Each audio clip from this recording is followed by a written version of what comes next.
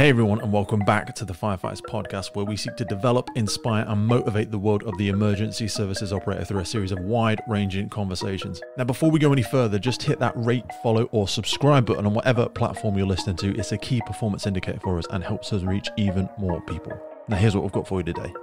I don't think you can be anything other than horrified reading this report. Heartbroken. You know, this is the voices of 2,000 of our staff. So this report isn't my report or Nazir Afzal's report. This is the report of 2,000 people in the London Fire Brigade. So yeah, just absolutely horrified. Inexcusable behaviours. Very disappointing as a career firefighter to read that. And what are you going to do about it? Well, the change starts now. It was the reason why we commissioned the report, because we knew there was issues in our culture. So the change has to start now. It begins, I think, most tellingly by putting all of our complaint and investigation services out to a robust set of external experts to take that function on. It means we will be the first service in the country to introduce body-worn cameras for our own staff's safety and to reassure the public. It means we will be conducting a 5-year historic case review, and where we find people have not met the standards of behaviour we clearly expect in a zero-tolerance culture to this stuff, we will dismiss them. Are you apologetic? Yes, I think I have to apologise to London and Londoners, and I have to apologise to those 2,000 people who raised their voice. That clearly we have not addressed this issue with the energy we needed to in the past, but that is why we commissioned the report, and that is why the change starts now. Hey folks, today we're going to start our conversations around the response to the culture review in LFB. Now, on the 25th of November, the London Fire Brigade published the outcome report of the independent culture review. This was led by Nazir Afzal, who is an OBE, and it was commissioned last year by the Commissioner with the support of the Mayor, Sadiq Khan. Now, a little bit of background on this. Nazir and his team heard the experiences of over 2,000 current and former staff and the public as well, including members of the Grenfell community. The report contains accounts of shockingly poor behaviour and painful experiences over many, many years. So there's so much that we can go into about this, and we're going to do a couple of probably follow-up episodes. My big frustration and challenge around this is the way that this has been framed, the lens through which it is being communicated, and there's also a little bit around the timing and around pay reviews that are happening in the UK Fire and Rescue Service. So there's lots of stuff to go into here. Firstly, in this one, we're just going to go into a little bit of the background about the report, just to give people some context. Now, the London Fire Brigade Commissioner, Andy Rowe, we're going to go into a little bit of detail around Andy and his background as well, just to give people some context there. He said, "Today is a very sobering day. There is no place for discrimination, harassment and bullying in the brigade, and from today it will be completely clear to all staff what behaviour is and isn't acceptable and what the consequences will be." We're going to go into a little bit more about that. He says he is deeply sorry for the harm that has been caused, and he will be fully accountable for improving our culture, and he accepts the 23 recommendations that came out of the culture review. Now, we're going to go into the culture review, but they have put in some immediate changes apparently off the back of it, which, again, we'll go into it in a bit. But from today, the brigade is making immediate changes to provide increased protection for its staff. Anyone accused of discrimination, harassment or bullying will be suspended following a risk assessment, pending immediate investigation, and dismissed if the accusation is upheld.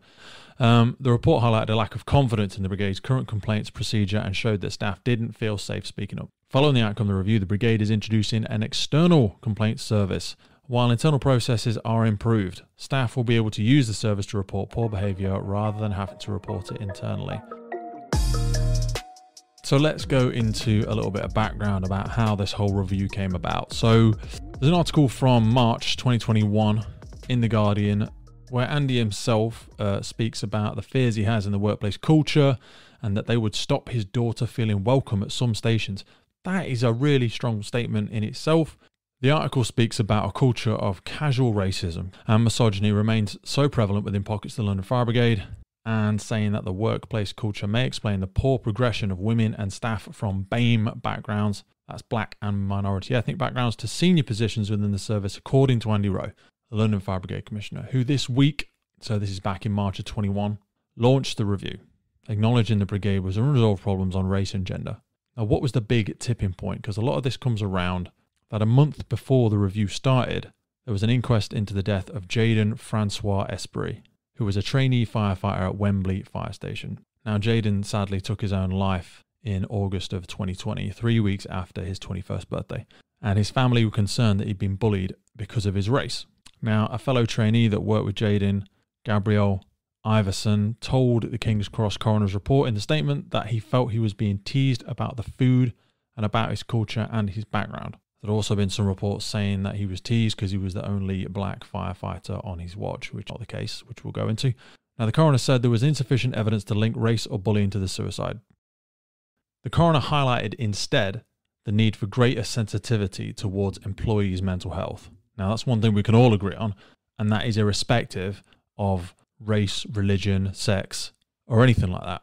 But Andy Rowe, who took over in January 2022 after his predecessor faced criticism over the handling of the Grenfell fire, said he remained determined to improve the brigade's record on race. He said that Jaden's death poses very tough questions for them as an organisation about how they treat young people, how they view difference, and how they genuinely make everyone feel welcome. He said that he doesn't need the inquest to show him that race has been an issue.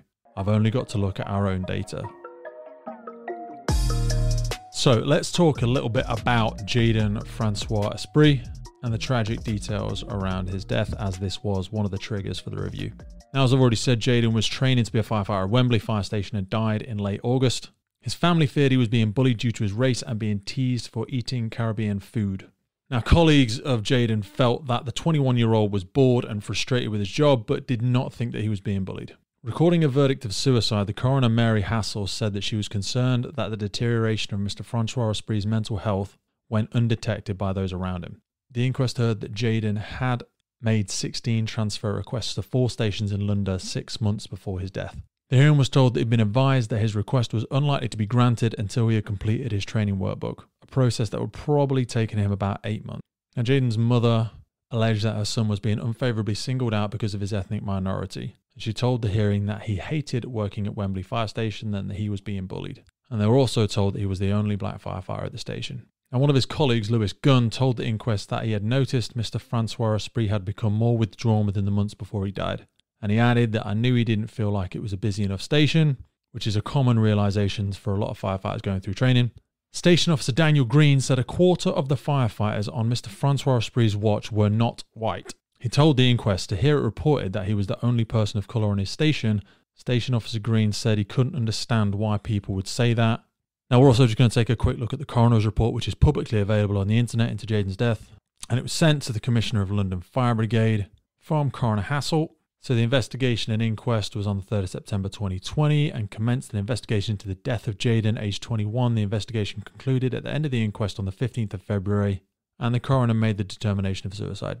In the last few weeks of his life, he became withdrawn, including his place of work as a firefighter. He felt isolated, though in reality he had friends there and was well liked, as well as being loved by his family. During the course of the inquest, the evidence revealed matters giving rise to concern. In coroner's opinion, there is a risk that future deaths will occur unless action is taken. Unbeknown to those who worked with him at Wembley Fire Station, Jaden's mental well-being was deteriorating significantly in the last few weeks of his life, and it deteriorated to the point where he killed himself. The coroner heard an inquest that London Fire Brigade has quite sophisticated systems in place to support firefighters suffering mental ill health. However, Jaden was not offered the support by London Fire Brigade of, for example, psychological counselling, because it was not appreciated that he was so very low. Now, obviously, if firefighters are to be given the best chance of recovering from mental ill health, their difficulties first need to be recognised. The coroner appreciates that it can be difficult to detect that a person may be depressed or exceptionally unhappy. Signs may have been subtle and require a nuanced approach. Jaden often complained that he was very bored because Wembley Green Watch had not been called to many incidents. They heard evidence that the boredom in a new firefighter can be quite common. However, they also heard that a complaint of boredom can be a sign of a person with dyslexia avoiding an unpalatable or daunting task. Jaden had dyslexia and was worried that he would not be able to complete his written work in order to become a fully qualified firefighter. Yet the reality was that his station officer was fully aware of his difficulties and had tried to reassure Jaden that he was certainly capable of achieving his goal. Again, a great demonstration of the support that Jaden had locally by his station. Jaden did need extra time, the space to make changes, and a degree of sensitivity that was not always afforded him. On the other hand, he asked for help and was given a mentor, but did not make use of him, so eventually the mentorship ceased. The request for help followed by a refusal of help was not explored. Such an exploration might have led to a greater understanding of how Jaden could have been helped. Jaden felt he was being treated unfairly at work, and his family have formed the view that there was an element of racism there, driven in part by the belief that Jaden was the only non-white person on Wembley Green Watch. Yet the reality was that he joined a watch where a quarter of the firefighters were people of colour. He described being teased about bringing chicken, rice and peas to work to eat, thinking that this teasing was because the food was Caribbean. Looking at this from the outside, chicken, rice and peas seems a dish without obvious world origins. Moreover, the coroner heard about a huge variety of food being brought to work by firefighters, with some even weighing their food before eating. None of this sits easily with a dish of chicken, rice and peas resulting in a racist comment. Jaden's interior life did not always accord with what was going on around him. Most of all, Jaden felt isolated, and yet it was clear to the coroner that there was a lot of affection for him at the fire station. He did not always feel comfortable there. It is not necessarily an easy task to unearth such feelings in a colleague, but if it results in such a tragedy like this being avoided, it's worthwhile doing. So those are some of the chief coroner's reports that again are said to be the big contributing factors to what started this review. Now, the Independent Cultural Review of London Fire Brigade that came out in November of 2022 speaks a lot around workplace culture, the LFB morale, it references industrial relations, diversity and inclusion, and effectively paints the firefighters, the frontline staff, as being misogynistic and racist. So now we're going to transition into some bits around the Independent Cultural Review, some specific aspects that are in this 92-page document. We're going to try and trim through some of the waffle and pull out some of the key points that have been really triggering, especially for some of our frontline firefighters. So over the period of 10 months, a 7-strong team led by Nazir Afzal OBE gathered evidence that people experienced in their working environment and the wider culture that supported this. They did some desktop research, they did online surveys completed by 1,672 members of staff, they did over a dozen focus groups where multiple members of staff representing different departments and interest groups took part in discussions, and over 250 interviews with current and previous members of staff. They also did station visits and talked to firefighters on the job to assess workplace culture. Now, there's some pretty horrific accounts and some pretty triggering statements within the review, speaking about microaggressions, bullying, things around horrendous racial abuse, for example, speaking to a black firefighter who had had a noose put around his locker, statements that they also spoke to a Muslim who was constantly bullied about his religion and had bacon and sausages put in his coat pockets, and a terrorist hotline sign posted on his locker. On countless occasions, apparently stories of racial slurs being casually used and were related to the review by people of colour. At its worst, particularly in relation to some Muslim firefighters, that would manifest itself in constant mockery, baiting and bullying, with one firefighter who had been diagnosed with PTSD apparently as a direct result of this. It also states the intolerance didn't solely exist at fire stations. It was revealed that senior figures in the communications team had been sacked and walked off premises after expressing views on race, and also they had looked at certain pieces of data that they believe gave evidence showing that people of colour were disproportionately subject to disciplinary action and less likely to gain promotion. Also, a lot of stuff that wasn't just around race. There was apparently a strong evidence of othering, and they'd heard countless accounts of women being subject to abuse from colleagues on a day-to-day basis, which they say pointed to a deep-rooted culture of misogyny, with stories of people being groped in training exercises and having to run a daily gauntlet of sexist abuse. Again, frequently euphemized as banter, many were routinely referred to as women or front-bottom by colleagues, and more seriously, some were punched and attacked. Some also had to endure the indignity of having photos of them taken without their consent, which were then passed on to colleagues with misogynistic comments written on them. Many were sexually taunted, and one woman, after taking complaints about this, received video calls from a man exposing his genitalia. Doesn't say whether or not this man is part of the fire brigade or not.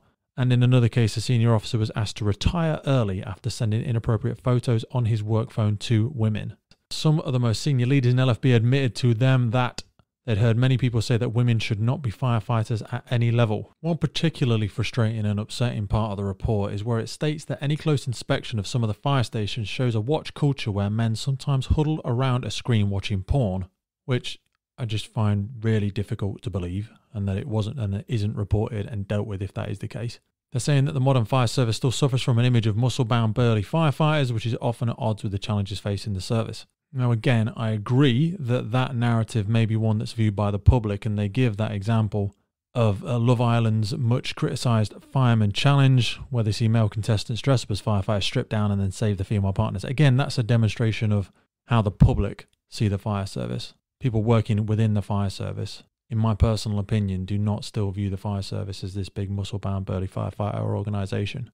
And again, in the review, one borough commander explains that women are often fitter than men, and there has been times when they've taken men off the run because they are not strong enough, and fail the ladder tests. Ideally, you need a mix of people in the service. The same firefighter stated that it's ironic that male firefighters often claim women aren't up to the job physically and that they're too fragile. And in this person's experience, far too many men are fragile because they're so easily threatened by difference. Now, it's an important statement that says these issues relate to failing HR systems, poor leadership, training and career development systems that are seen as not fit for purpose and need for a better understanding of the employee's mental health. There's stuff in the review about the strategic direction of the brigade, referencing again the Commissioner's public acknowledgement that as a cultural and casual racism and misogyny existed in pockets of LFB, using the benchmark of his young mixed-race heritage daughter, that he could not say with confidence that she'd be treated with dignity and respect in every single part of London Fire Brigade. They reference a few culture change strategies around the togetherness strategy, which aims at gold standard inclusion and diversity, but they've said through staff feedbacks that the strategic work is not valued and that it's largely there to keep the leadership busy. They have a Safe to Speak program which was launched in September 2021 and aims to improve confidence in the reporting system.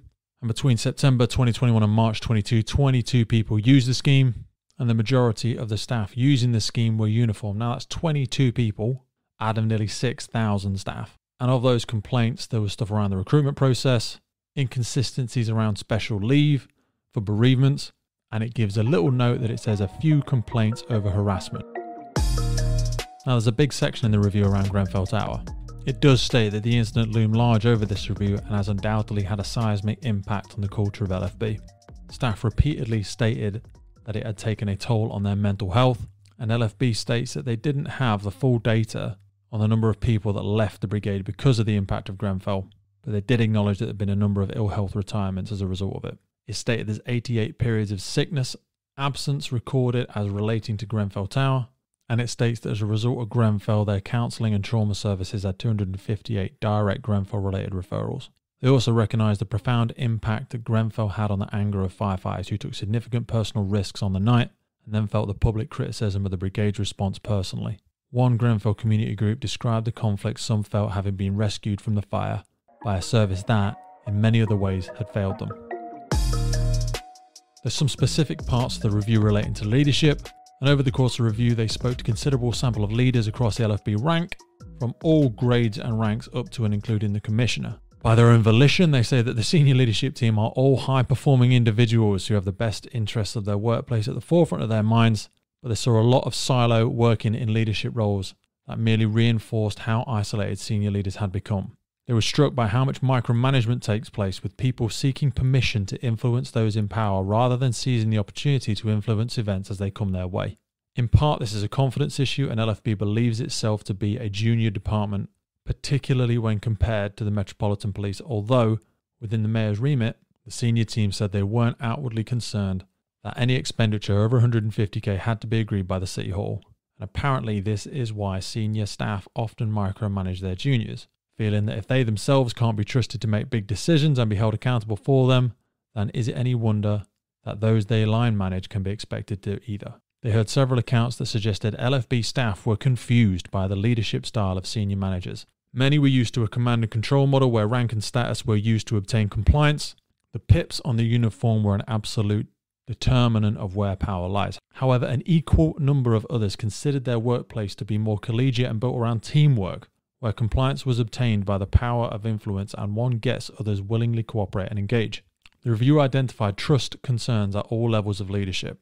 Though there were fewer problems with immediate line managers, the survey showed that over 70% of respondents felt that they were managed satisfactorily or very good. The negative feelings towards leaders tended to increase with seniority and frequently expressed a view that the senior leaders were distant, aloof, or hiding in Union Street.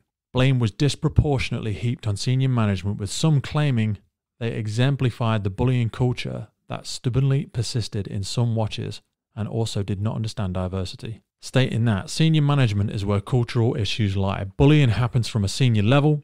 One quote detailed in the review from a serving member of LFB says that senior management is where the cultural issues lie. Bullying happens from a senior level. I'm an ex-serving Royal Marine and my senior officers in the Marines were so much better. And even though officers, still team players. The brigade, it's all about if your face fits. I've had numerous encounters with senior officers and their helpfulness and knowledge is horrendous. I think watches are the most diverse groups within the brigade. We are established teams that work well together. The issues arise when senior officers get involved and throw a big stick around, as they have to show that they have power. This widened trust gap was a particularly alarming finding, and long-serving Fire and Rescue Services staff and operational staff said they felt that over the last 10 years the leadership has been poor and inconsistent, with no real guidance and strategy. It was felt that there has been and continues to be a very poor relationship amongst principal managers, which is openly observed by senior and middle managers. Some of the typical views that were supported were things such as, going past my immediate manager, things tend to get lost in the ether, good ideas go nowhere, and corporate drivel is spouted. Unfortunately, for all, we seem to run like a bad business. Another said that raised concern over performance and behaviour of individuals, investigation carried out and then brushed under the carpet by DAC due to optics. Another said, my immediate line manager is very supportive and has informed me of intended actions. It is my line manager's manager that prevents action and is the bottleneck for all situations. An overwhelming thing that comes through the report, and one of the strongly supported views, is that watch-based staff are receptive. It's when you start going above station officers, then it seems they're only in it for tick boxes and looking after each other. Us who wear red t-shirts are just pay numbers and not real emotional human beings who need help. Unless you're liked or you know the right people, you are not helped, and in many cases, my daily work life has been made worse. A constant refrain was that leadership is do as I say, not as I do. The chasm between leadership and firefighters contributed significantly towards the deteriorating workplace culture.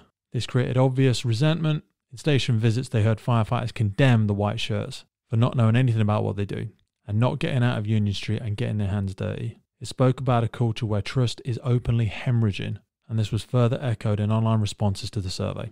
There was also a number of frustrated leaders in the organisation who felt they could not get rid of poor firefighters. Now, this is something we speak about on the podcast from time to time, around people being invited into and pitched one version of the life of a firefighter that when they get in, perhaps they can't achieve, perhaps they can't aspire to, or perhaps it's just not what they thought it was going to be. Some of the frustrated leaders in this review said, we need more teeth. How can someone who works for an organisation, for example, that has a zero tolerance for drugs, be on a final written warning when they've failed a medical due to drug taking? This frustration also extended to concerns over the brigade's ability to identify talent and support the most able firefighters. They stated that we have a problem identifying talent for leadership. Why have we got people doing a really good job acting up and they can't pass an interview? There's something wrong. And then you get really good firefighters passing all their exams and being offered a promotion that's miles away and unsuitable for them and their family. They turn it down and they are told not to go for promotion again, so they leave. Some watchers felt that leadership on fire stations was generally good. However, from station commander and above, it's poor. There are very few role models that reflect good leadership in all aspects of the managerial role. The fact that leadership is so inconsistent may well be connected to the fact that the culture of the organisation is not a key performance indicator, which means it's not measured or valued. Neither is the importance of listening or empathy. There were multiple complaints about leaders and HR lacking people skills, which are not recognised in any training. One thing that comes through in the review is when it comes to workplace culture, the heart of the LFB is a family culture built on trust and togetherness. This is similar in many ways to the army. However, it can be viewed as a pack mentality which will work for some and not for others. To belong to a fire station, you have to earn your stripes, prove yourself and earn the team's trust. The culture is dependent on the watch and you must make it work. The watch leader is crucial in setting the tone, and middle managers are seen as key to creating a positive culture but appear to have the most challenging role with limited support. Addressing the watch culture must be a priority for London. A very specific point that doesn't seem to make it through to any of the news reports starts on page 28. Says that most participants found the place they work to be a supportive and friendly environment, but they knew of other watches and teams where they would not want to work. Similarly, many examples were given of good managers they have worked with who are supportive and where they enjoyed working for many years. However, this could easily change with a new manager or being moved to another watch or team. Now, the culture on a fire station was demonstrably different to that of an office-based environment. Some stated that the reason was that the values of the organisation could be expressed differently due to the differences in the roles, despite working for the same organisation. An example of this, which frequently discussed, is the role of the mess that you find on any fire station. It was widely recognised as being the focal point of any station and where a lot of interactions and bonding traditionally occurred.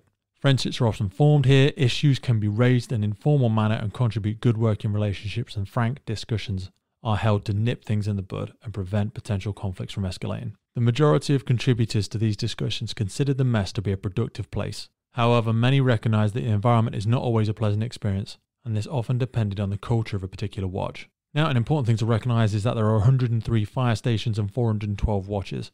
Each watch can be completely different in regard to common practices, including behaviour, management styles, and how people respond. Now we're going to look at some of the quotes that they chose to pull out and put into this report, both from a mix of operational and non-operational staff. One says that it's mostly positive. People like working here.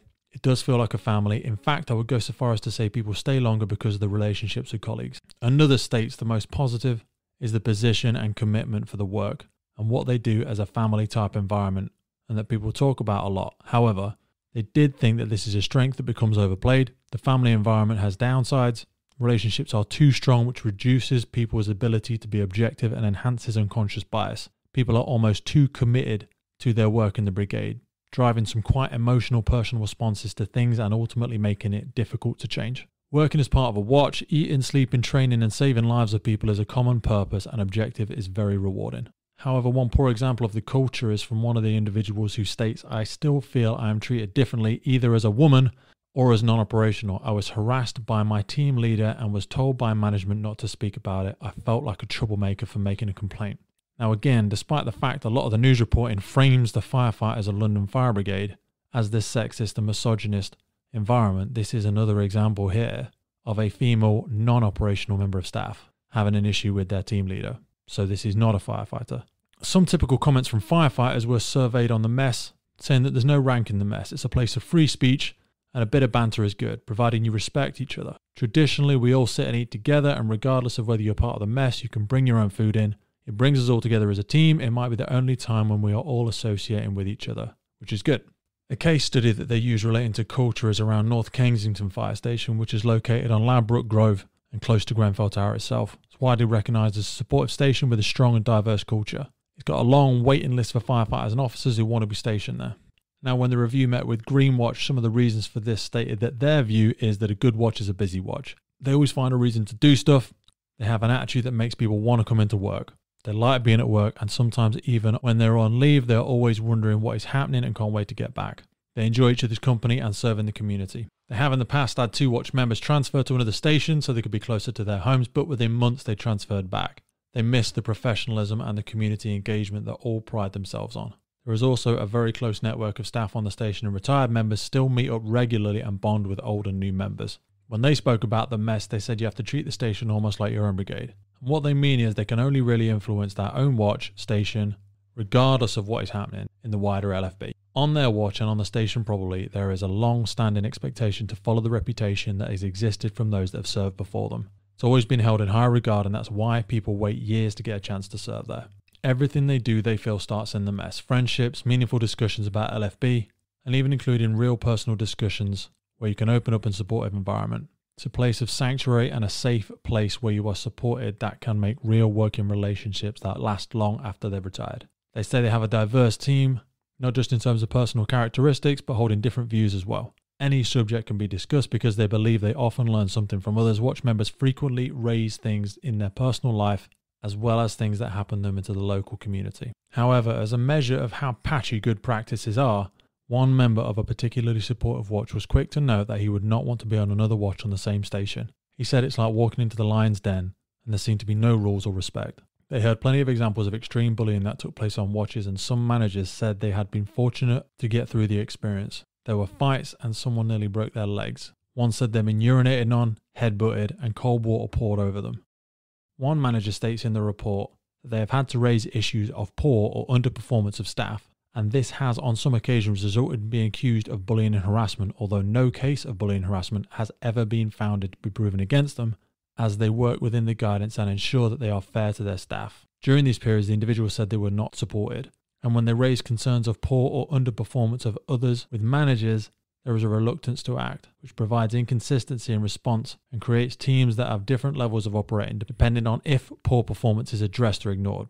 It says that ultimately, generally, LFB managers do not like difficult conversations, or more importantly, do not like the amount of work that comes from addressing poor performance. This individual believes that this is one of the main reasons that unhealthy cultures start within teams, departments, and stations when it is unaddressed by the leaders. When individuals are asked why bullying and harassment and such behaviours were allowed to occur. With all the policies, training and structures that are apparently in place, some of the responses simply said that it's poor training. In fact, no real meaningful, realistic training for managers or staff in regard to managing people. They said that equality and diversity awareness training is a tick box exercise which no one can even remember they last did. Compared to other professional organisations, they said they are rubbish at dealing with bullying in any form, even if you're a white male, let alone being a woman, gay, black, or just different. It is believed that LFB do not invest enough in their supervisory managers and middle managers. You'd only get out what you put in. In the review, it speaks about a variety of issues, including nepotism. They say that nepotism is a problem, and the issue of predominantly white officers retiring and then returning was frowned upon. It's favouritism and never favours people of colour. Similarly, the issue of intermarriages was also raised in the same breath, as it amounts to favouritism and will always lead to rapid promotion for those that know others in the service. In the review, it states that only brave submit grievances. People have frequently resigned because of the way they have been treated by LFB, and LFB is losing talent because of the way it treats people. It also states that soft skills are not valued or taught. Ironically, staff are expected to use them when they engage with the communities but have a very poor people skills. It says that HR is at fault for ensuring that staff do not have a sense of identity or belonging. A union official said that HR treats staff as just statistics and that it is not a people-focused department. The brigade talks about things such as transformation strategies and that they are divorced from the realities of staff and too high of a level. The review states that it's so high level that nobody else even knows what a transformed LFB would even look like. The unions believe that LFB is sitting on a mental health time bomb, where there is a lot of undiagnosed PTSD, and that they need to rescue ourselves before we rescue others.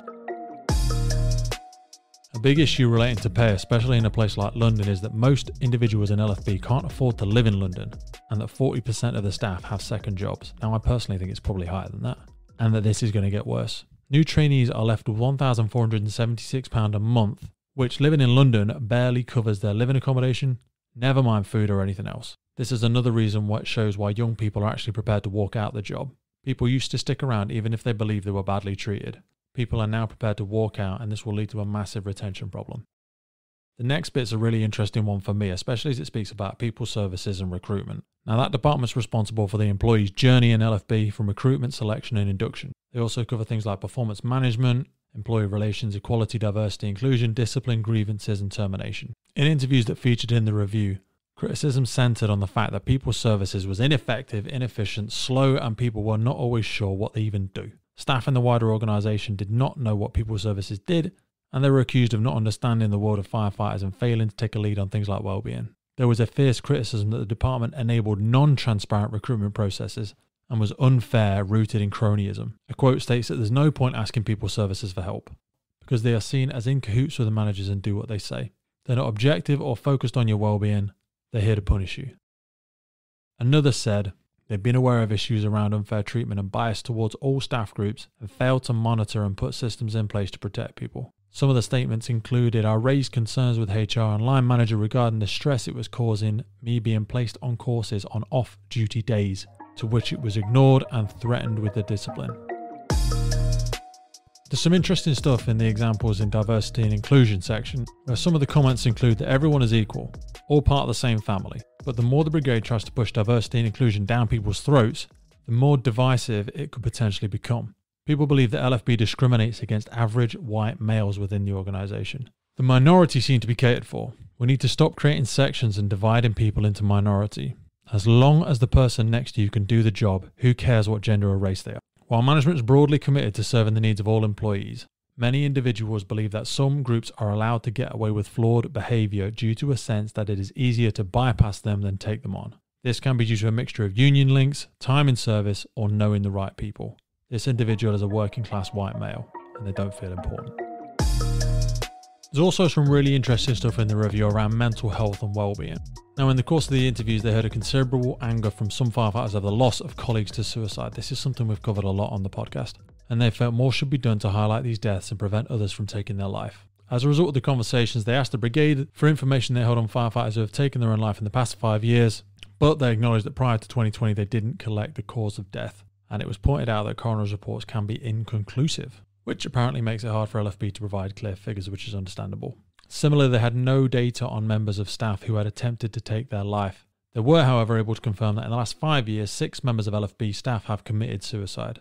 All of these individuals were male, and 3 of the 6 were white. 1 was white other, and 1 was white black Afro-Caribbean, and 1 was black Afro-Caribbean. 1 declared a disability, 5 declared as heterosexual, and 1 did not provide data on their sexuality.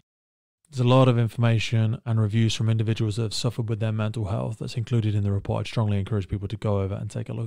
There's also a big section of the review around progression and professional development, within which it shows that almost 40% of respondents said that their career in LFB had failed to meet their expectations.